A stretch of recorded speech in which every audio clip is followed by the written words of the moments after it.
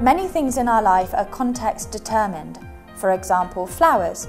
We give them to people in their happiest days, but also on their days of grief. The same phenomenon, item, thing or phrase can have opposite meanings.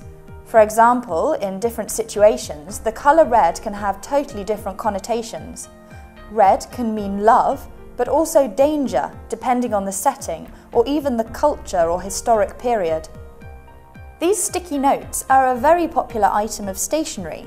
However, you may not know that these were invented by changing the context.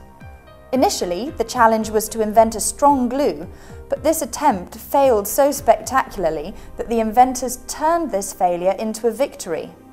They suggested this glue with low adhesive properties could actually be put on paper labels and then be temporarily attached and detached without any damage to the surface. This apparent failure was turned on its head into a remarkable victory for the company.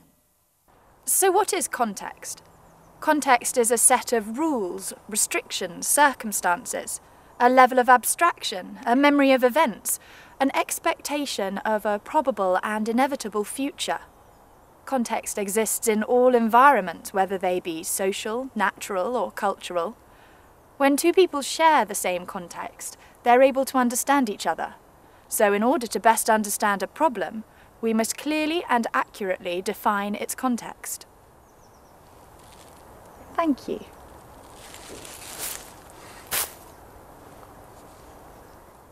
For various circumstances and contexts, we need completely different clothes.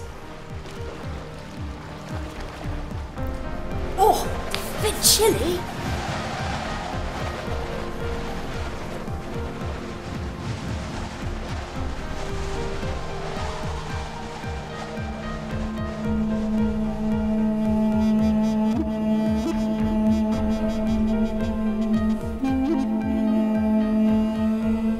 Oh, no wonder I'm feeling hot.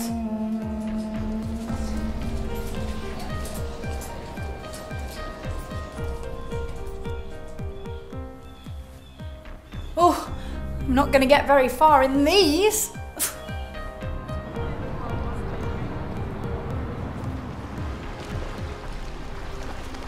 Hang on, I'm going to need a wetsuit for this.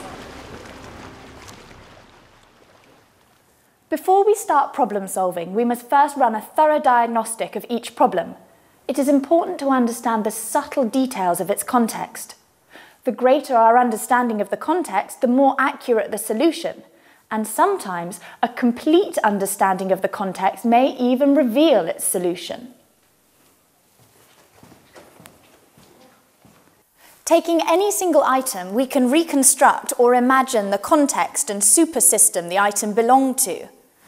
Sherlock Holmes, looking at one particular item, could reconstruct a lot about its owner. I would say of European origin, about 9 stone, and she's definitely a brunette. French biologist and paleontologist Cuvier could reconstruct the whole fossil animal having only a single bone.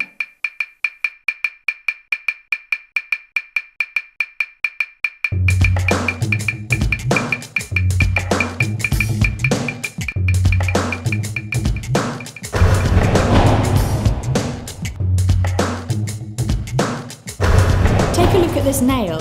You can imagine the size of the hammer that goes with it. This process of reconstructing the bigger picture is called reverse engineering.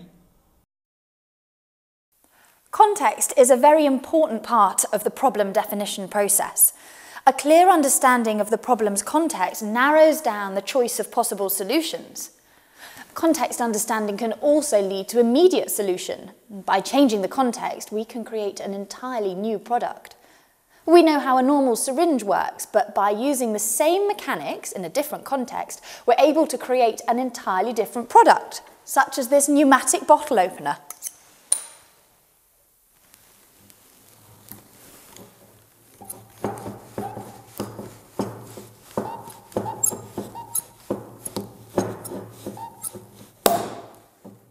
Who needs one of these when you can use this?